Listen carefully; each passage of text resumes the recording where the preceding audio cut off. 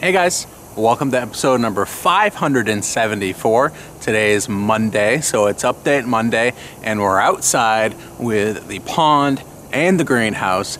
As you can see, there's still a little bit of snow on the ground, but I am anxious to get started on pond season and greenhouse season. But before we get started, make sure you hit the subscribe button, and if you haven't already, go check out myaquariumbox.com and betaoasis.com if you want to help support this channel. All right, let's go take a look at the pond. Let's see how it did throughout the winter, and let's do the same with the greenhouse, and then we can talk a little bit about what my plans are this year. This is the first full year of having the greenhouse operational with the pond. It's gonna be a lot of fun, so come along with me and learn how to be a better aquarist. All right, folks, as you can see, winter in New England is not quite done. We still have some snow on the ground, although it was warm enough earlier in the week for me to put some giant footprints into the mud. So I'm sure it'll take a few weeks for all of this to melt back and for the ground to you know, get a little bit less sloppy. But in the meantime, let's take a look at the pond and how it did throughout the winter. Now, as you can see, we've got a green coloration in the pond. I think there's some nutrients in there that haven't been addressed. It was a very young body of water when it went down for the winter, and so it does look like some algae is thriving in here. And I'm wondering if that's because of too much nutrients, if it may be partly because the water temperature is actually quite a bit warmer than the surrounding area, so the algae is able to survive. Part of that might be due to the fact that I've insulated this really well, and a really good sign of that is actually the fact that there's still quite a bit of snow around this pond itself. That means that the cold air isn't penetrating the ground. It means the warmth from that pond isn't rising up through the ground either. So hopefully that means the fish that I put in here last fall are still alive.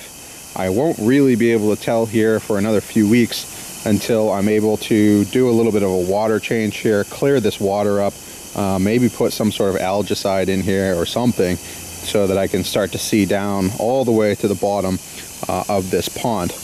The other thing you may note is our aeration. It's going really strong. It's only a couple feet deep, and that worked throughout the entire winter. It got really cold this winter. I probably had a good foot of ice built up on the surface of this pond, but I always had a hole in the middle with this air stone. Now, the annoying noise that you hear is actually like a bleed valve for that air line that I had to put in here sort of temporarily, just using some random fittings that I had sitting around. It's not the nicest solution. I'll probably move this indoors, the bleed valve indoors for next year. I just didn't have the right parts on hand to have like a T and a couple different ball valves to release some of that pressure, because as you can see, we're getting a pretty good roiling bubble here. So it was way too strong when it was all the way turned up. But we did put our pump back in this pond. We're not going to turn the pump on for at least another week because we are still experiencing freezing temperatures at night. So it's warming up plenty in the day. It's getting into the upper 40s or 50s, but at nighttime it's still dropping into freezing temps. So we'll wait a little bit while longer before we turn the pump on and get water flowing through this system. But this is a look at outside of the pond. Obviously we're going to need to do some raking of leaves and some pruning of our new bushes that are in, but this whole area has just been underneath snow for the past 2 or 3 months. So this will be a nice summer cleanup or spring cleanup project once this snow does melt off. All right, let's go take a look inside our greenhouse to see how that did. All right guys, we are inside the greenhouse. I've got a little bit of cleaning up to do in here before we take a look. Most notably, this beam down the center, I need to remove that. I think it did a great job throughout the winter at keeping the snow load supported on the top of that roof. If you want to go take a look at me installing this beam, you can go look at my past videos back in the fall. But let's take this beam out. There's no more snow on the way. The roof is clear. It's actually pretty warm in here. It's probably about 20 or 30 degrees warmer in the greenhouse than it is outside. So let's clean up a little bit and then we'll talk about what's in store for the greenhouse.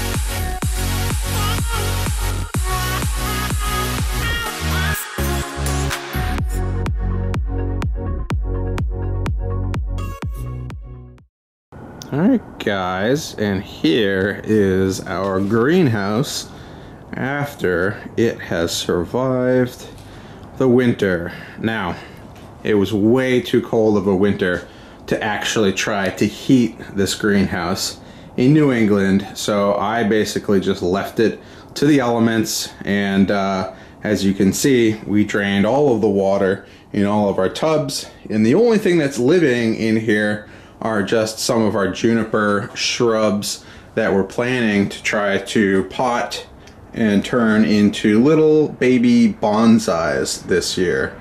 So I'm really looking forward to that project sometime this summer, or maybe this spring, and I'm happy that they survived throughout the winter. They're tough little things, and you know, they actually had a better time in here than their cousins did outside in the cold, because it did stay pretty dang warm in here. Even in the dead of winter, when it was like, you know, negative degrees outside, it was still like, you know, 20-30 degrees in here. So it kept the sunlight and it kept the heat in this greenhouse. So it really did work fairly well, but it would have been a waste of time and energy and money to try to keep this heated throughout the winter so that I could grow things throughout the winter. So I'm pretty happy with my decision to shut it down for the winter, but now we're ready to get it back online and operational. Now, one quick note, Sarah actually sent me 3 nets. This is not a sponsored video, but Sarah did send me 3 nets, and I'm hoping to use these in the greenhouse and out in the pond this year. I didn't even realize that they made nets, but I guess they do, and this one looks like it'd be a good net to scoop in these 60-gallon Laguna tubs. Good size, good reach. I can get all the way to the back without even having to try, which is good. We've got a gigantic, what looks like a koi net. So I don't have any fish nearly this big, but last year I didn't have a way to catch the fish that are in my 1,000-gallon pond. So this should do a pretty good job at catching those goldfish if I ever need to. So really cool. Hopefully I'll grow into that, because yeah, it's way too big. I mean, the fish I have in there, they're only like 6 inches long. This thing could catch like a 2-foot fish. And the last one here looks like it is a leaf net, which I do have one of these, but this one is quite a bit bigger and it looks like it's higher quality than the one I have. So I'll probably be using all 3 of these out here in the pond and in the greenhouse this year. So pretty excited about that. We do have these plastic shelving units. I do have the poles to them as well, so I could make it into like a a shelf if I wanted to. But as it is now, I just have these 3 sort of levels set out here, and I thought I might use one of these to put all of my terrestrial plants and other things on top of the grow beds. Not all of these are going to have plants growing in them. Some of them are going to have fish. So I figured this would be a nice way to add some additional real estate, so I can put stuff on top and I can have fish and like floating plants and stuff growing down below in at least 2 or 3 of these bins. I do have 6 of them in total, and my current plan is to take these 3 that are closest to the back of the greenhouse and utilize those for fish, for growing fish. I'm thinking if I can move out some anglers, maybe some crayfish, I don't know, maybe some cooler weather species that would do well, you know, starting in the early spring and lasting until the late fall. I think it would be interesting to grow some like fish out here in the greenhouse and just see how they do. I know that Rachel O'Leary grows fish in her greenhouse. I know that Michael from Michael's Fish Room grows a lot of like guppies outdoors in tubs in the summer as well. And so I'm sort of curious what I can accomplish in terms of growth and numbers out here. Like if I toss a handful of guppies or a handful of endlers in one of these, how many am I going to have at the end of the year? Is it going to be hundreds? I don't know, but I think it would be cool to experiment and to find out. The other reason I'm considering these 3 tubs for fish is that they don't get quite as much sunlight throughout the year as these 3 do on the end here. So these 3 are the ones that I'm going to set up aquaponics style, and I'm going to grow plants, vegetables. So I'm thinking, you know, maybe lettuce, maybe basil, maybe tomatoes, maybe peppers. I don't really know, but it's going to be some combination of those. I think I probably have enough space for up to 6 varieties of vegetables, and I'm planning to do like a deep water culture bed.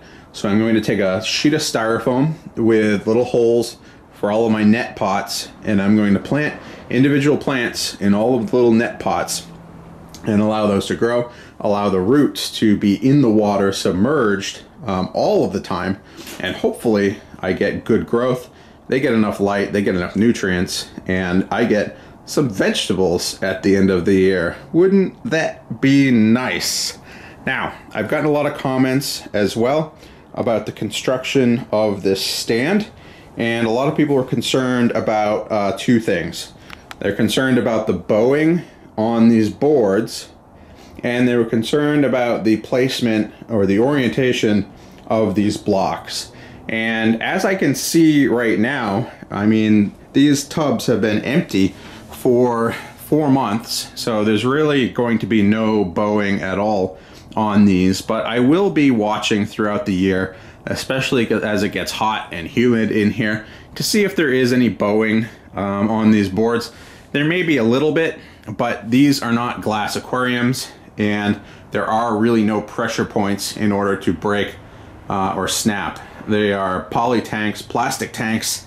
They're not going to leak, and even if things aren't quite level, they'll do just fine. So I think the combination of draining these throughout the winter and then filling them up, it probably won't bow as much as people think, but time will tell. And if it does, we'll figure out a better way to do it. I have built like shelf units by just flipping the boards the other way, putting plywood over the top, and those are very sturdy. So we might end up doing something like that if we need to. The other concern was these blocks. People were saying that they're a lot stronger when they're placed the way that they're intended, which has the holes facing up instead of the holes facing sideways. And that's absolutely true. If you're building a building that has tens, hundreds of thousands of pounds supporting it, you definitely don't want to build it like this. But for this, there's not a whole lot of weight up above it. It's only 3 blocks high. And what I want to do is have the ability to run boards through these holes to create shelving units underneath all of these tubs if I ever have a need for additional shelving. So I was just trying to think ahead there and plan accordingly so that I could maximize the space that I have available in this greenhouse. Now, talking about space, let's back up and get a good view of this greenhouse, because the gambrel style roof gives us a lot of head height up above this greenhouse. In fact, if I was to try to reach, I can't even come close to touching the top of the ceiling. So we got a lot of head height in this greenhouse, and we are not utilizing the amount of space effectively just yet. But I expect we will grow into this greenhouse over time and continue to add things over time to help us fill out some of this space.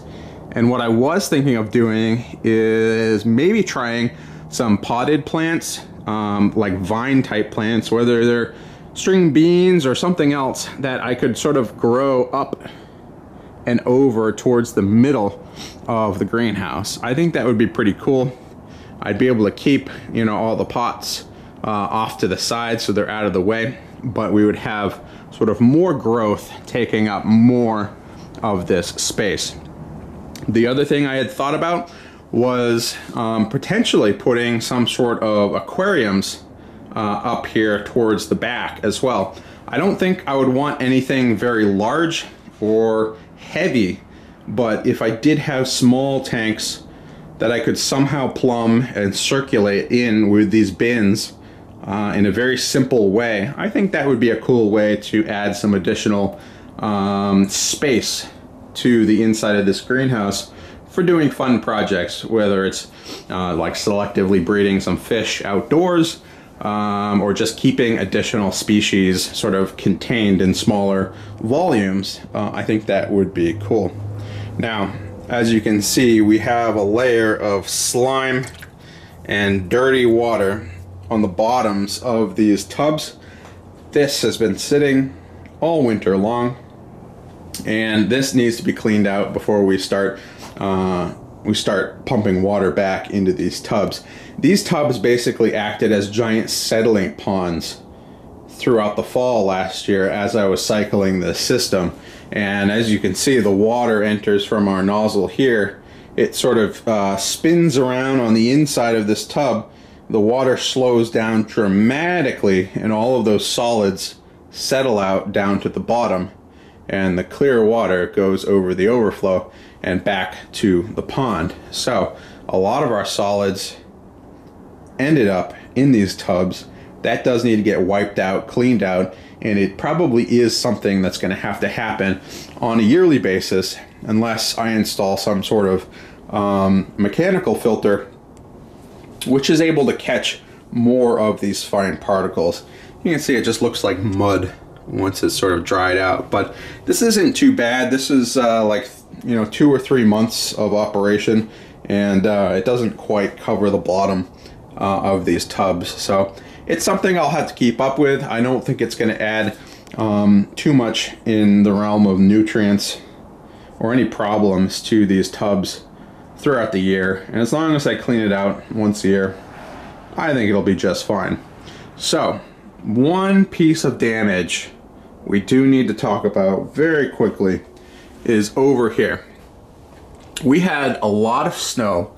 We had a big storm, big like heavy wet snow. We had at least a foot, maybe a foot and a half of snow on the top of this roof. And what happened was this section of roof, because it has such a nice slope, all of that snow was able to fall off. However, the snow up on the tippy top part of this roof did not. And so it sat up there for about a week, and then it got really warm one day, and then it got really cold the next day. And what happened was that entire sheet slid off, and then it sort of like landed, and then it stuck, and it froze back in place down here. And so what I think happened was I didn't latch this latch the correct way, and it was able to sort of pop itself out. And you can see we've got some bending to our aluminum frame there on our window, but I was able to just move the whole assembly over into a section that's not damaged, and it's really no worse for wear. If I needed to, I could replace that one piece, but it's not even worth it, not yet.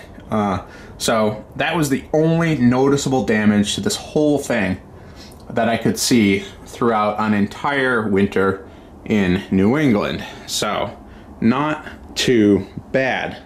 Now, we've got some driftwood out here. We've got some aquascaping stone out here, and this is something that is definitely a work in progress. I need to clean this section up. I need to find a way to sort of build the walls up so I can store more stuff out here. Maybe install some sort of racking system so I can install, you know, more material up vertically in this area, because as you can see, it too is not being very well utilized. I'm actually going to take all of the driftwood inside because I noticed last year that this was staying pretty humid. There are no windows, there are no fans or vents to keep this thing ventilated throughout the summer months. The only thing I can do is open these windows manually while I'm around. But when I'm not around, it gets really humid in here, as you can imagine, with the water and the very warm air that's trapped in this greenhouse. And a lot of the wood, I was just seeing like water droplets raining down from the ceiling of the greenhouse, and I'm sure that's just soaking into the wood. It makes the wood weigh more, and there's a chance that if it gets too saturated, it could mold or something like that. And obviously I don't want that. So we're going to take all the driftwood inside, let that dry out completely, and then we'll just keep the non-porous stuff, all the rock, out here and easy to access. So if you want to check out some of this rock, you can always go check out myaquariumbox.com. Otherwise, we're going to be working on this section because there's a lot more space to be utilized over here. Alright guys, that is a look at the inside of the greenhouse. We've got our air pump situated on the back side of this greenhouse right now. I actually turned it off for the video because it does make some noise. It's not super loud, but this is a Gemco linear piston air pump. It did an amazing job here throughout the winter, and it was able to run 2 big air stones into the 1,000-gallon pond with no problem.